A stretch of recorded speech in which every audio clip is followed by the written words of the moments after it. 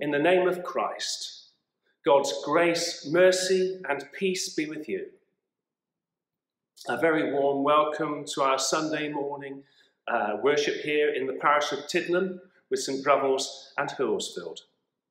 I'm James Parsons, reader in the parish. I'm leading the service this morning and will be joined by Reverend Nicky Bullivant. As today is the first Sunday in Lent, Nicky will share with us some thoughts of Jesus being in the wilderness and what that might mean for us. As we have our service, please join in with the words of the prayers and sing along with the songs and hymns. And if there are any songs or hymns that are new to you, then feel free to go back and listen again and join in as the tune becomes familiar to you. Before we start, I bring the sad announcement that Reverend Brian Green, who served as vicar in the parish of Tiddenham during the 1990s, and many of us will remember him with great fondness, has died. Let's hold Sheila and the family in our thoughts and prayers at this time.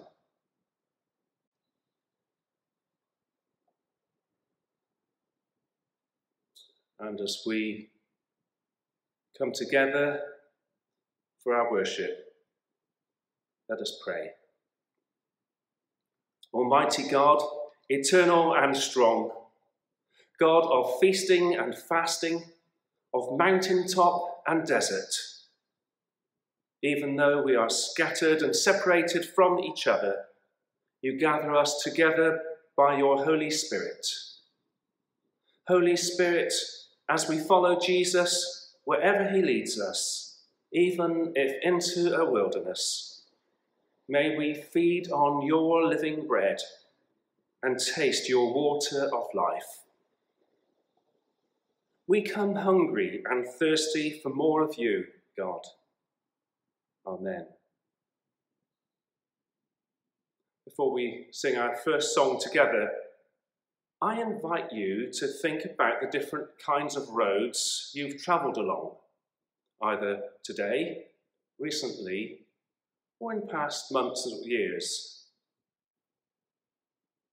And what kind of road has brought you here? By streams of abundance, walking through wilderness, sun shining down on you, or a road marked with suffering? Let's join Ewan and Janice as they lead us in the singing of Blessed Be the Name.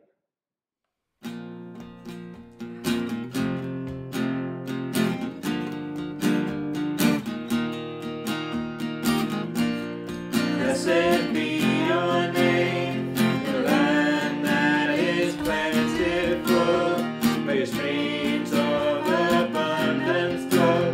Blessed be your name.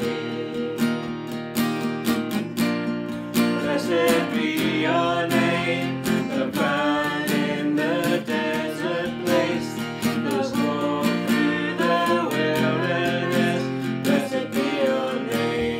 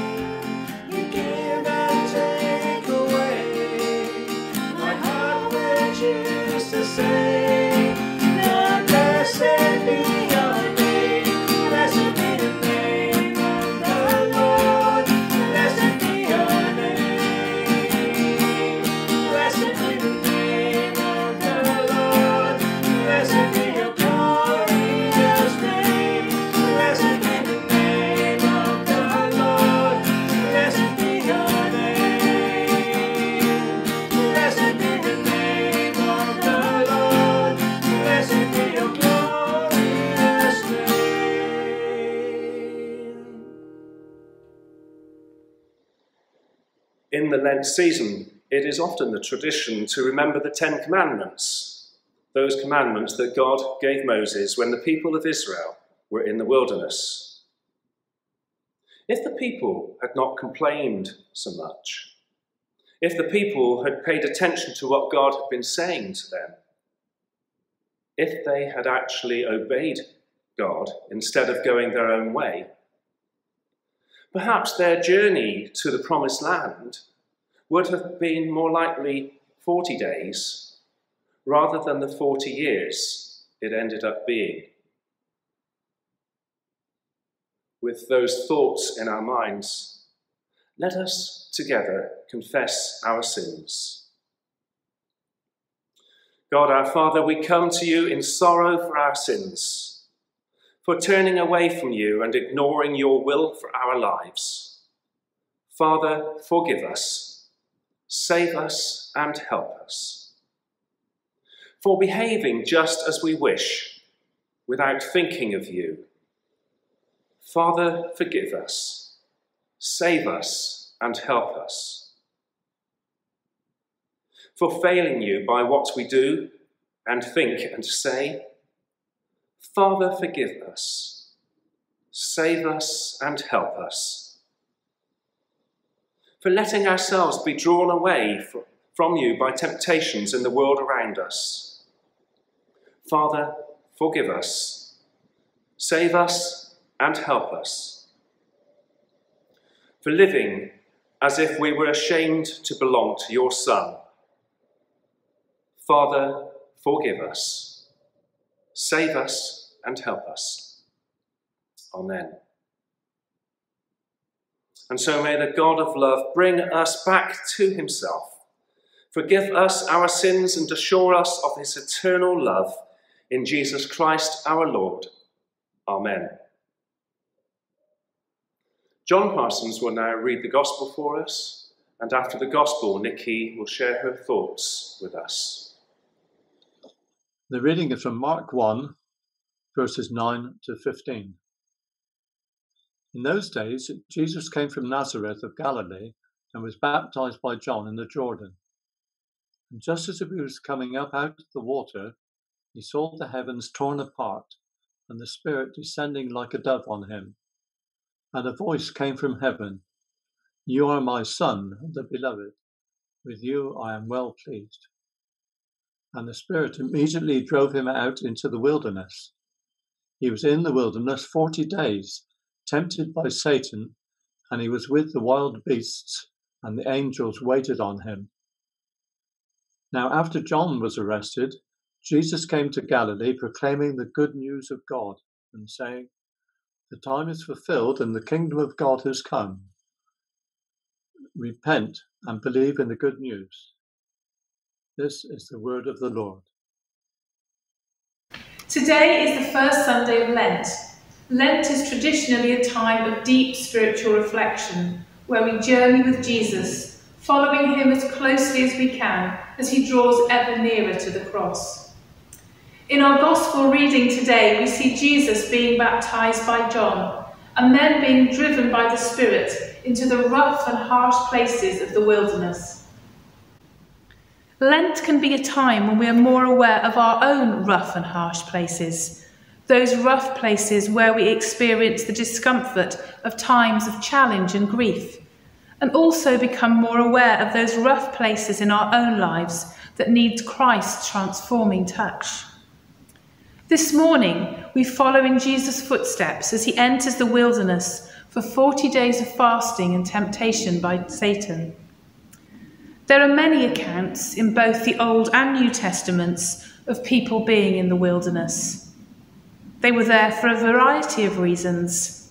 Sometimes they were lost, sometimes desperate, sometimes with a plan, sometimes with no idea with what they are doing there.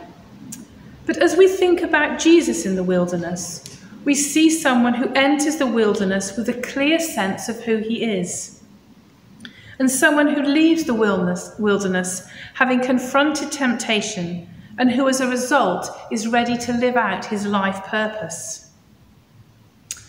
The wilderness is a dry and desert place. There are no distinguishing landmarks to be found, and you can easily become lost or disorientated. It can be a place that is fraught with danger, a place of exile and isolation, a place of hunger and thirst. But the wilderness isn't necessarily a geographical place, though. There are emotional, social, and spiritual wildernesses too. The wilderness can be within us as well as all around us. But on the bright side, the wilderness can be a place of self-discovery, of renewal and transformation, a place where we can encounter God in new and exciting ways.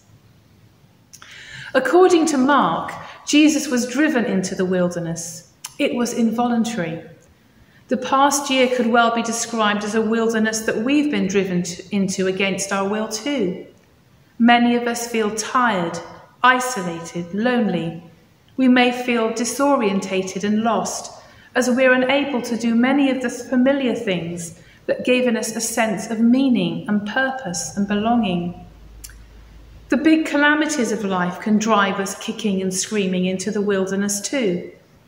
A serious diagnosis, a redundancy, a long period of unemployment, a midlife crisis, the death of a loved one, the loss of our faith in God.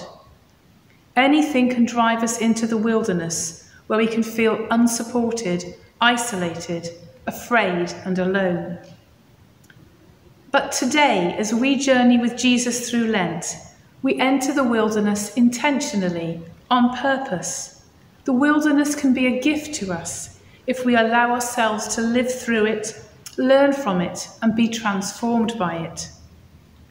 And as we enter the wilderness, we, like Jesus, are entering as God's beloved children, known and loved by him and accompanied by his Holy Spirit. And with the Spirit's help, we can choose to confront those things that are obstacles between us and God. It's when we're in the wilderness that we're able to distinguish the things that hold body and soul together from the baggage that weighs us down. During Lent, we have time and space to reflect on our spiritual journey and how life events are affecting our faith and our relationship with God. But being in the wilderness will make us feel vulnerable, and there's always the temptation to move on, to escape. It can be uncomfortable as we come face to face with our own inner restlessness.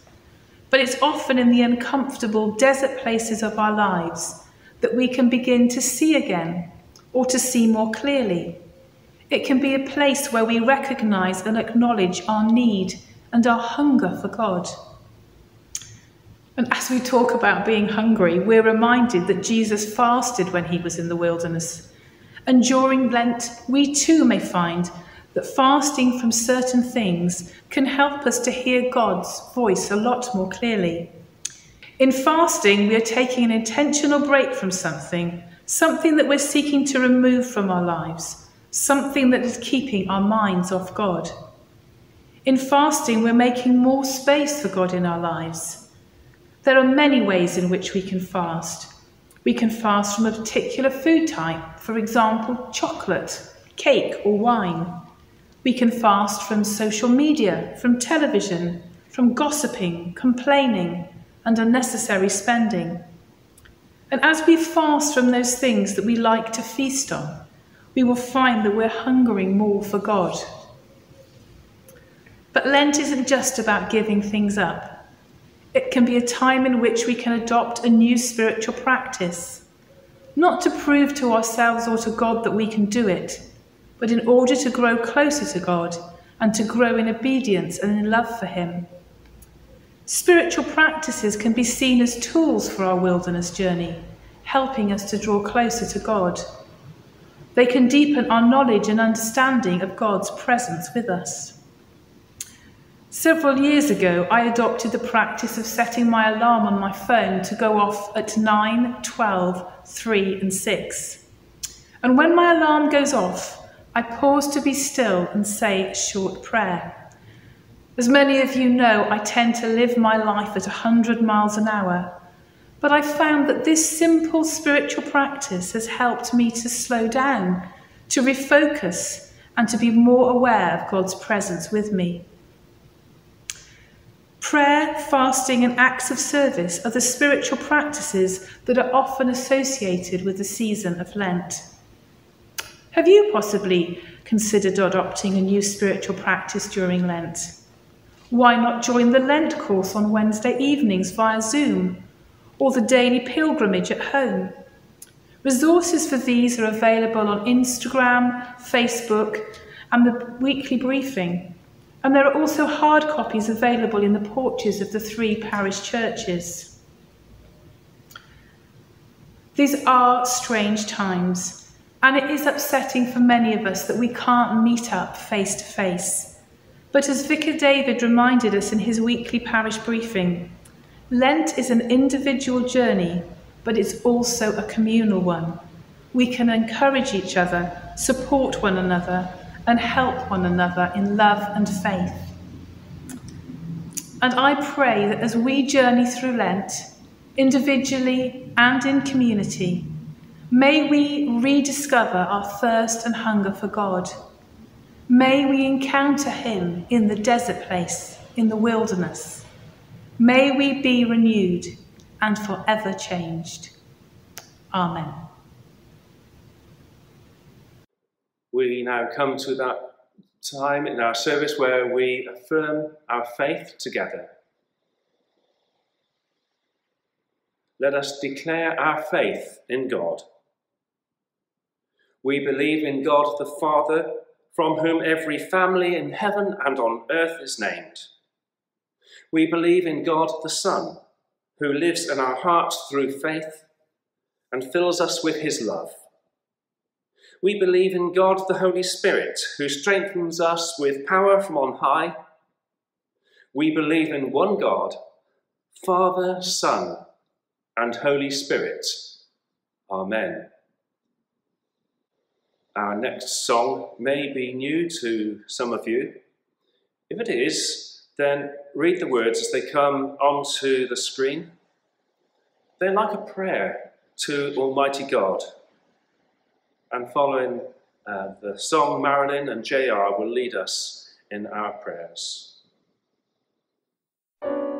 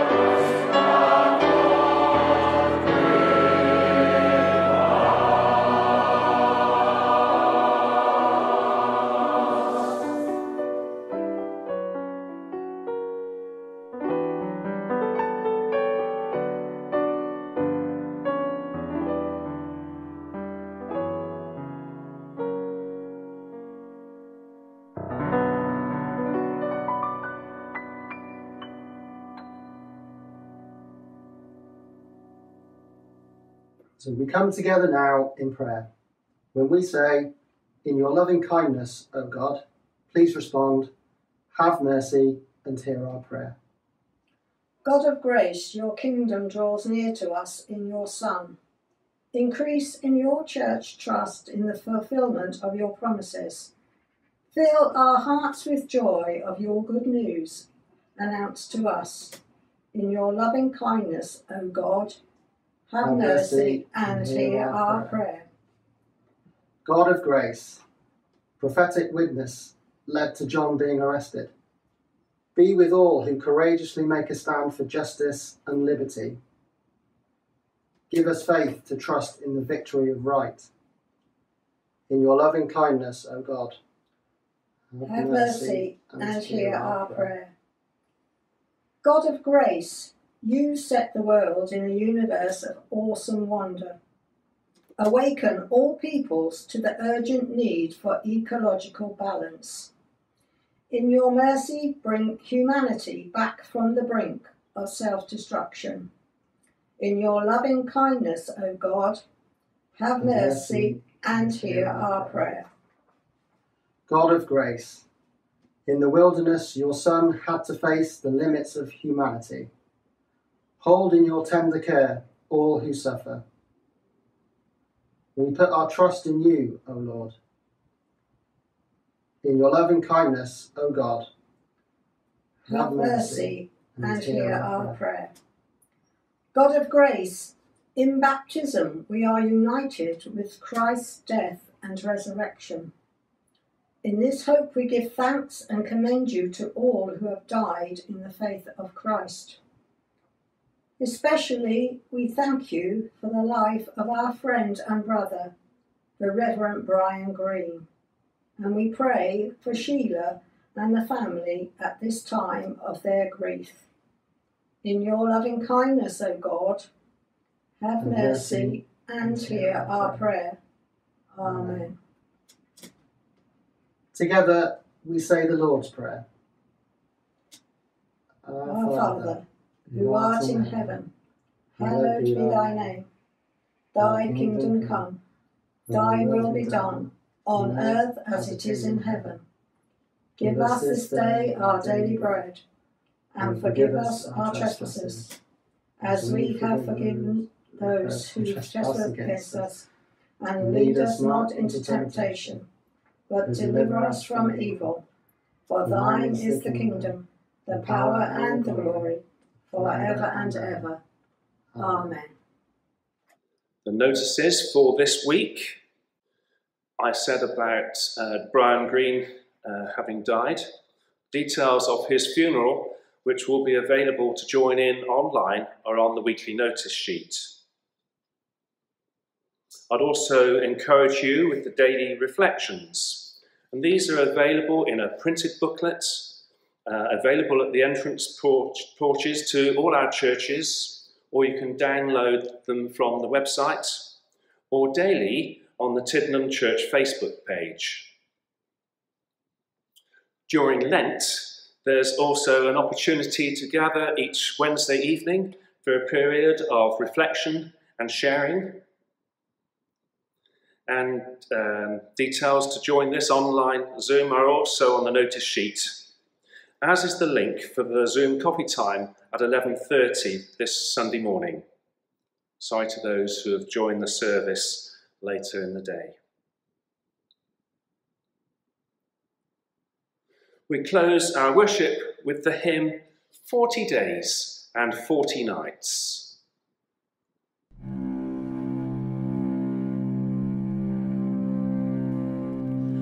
40 days and 40 nights you were fasting in the wild.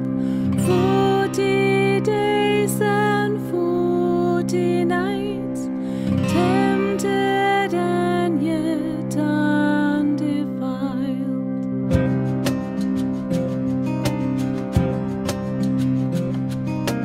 Burning heat throughout the day,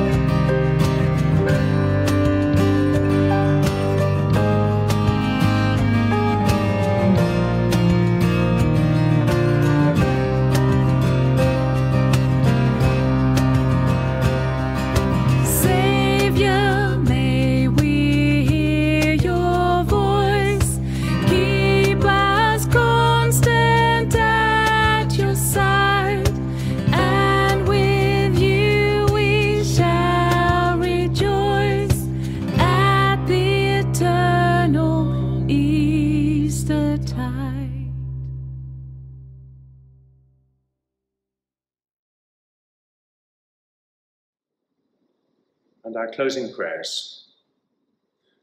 Holy Spirit, fill us with your water of life, so that even as we walk through the desert, we may know your refreshing and share it with those around us. Lead us as you led Jesus to the glory of God the Father. Amen. And the blessing of God Almighty, the Father, the Son, and the Holy Spirit, be among us and remain with us always. Amen. As we journey together through this season of Lent, let us go in peace to love and serve the Lord. In the name of Christ, Amen.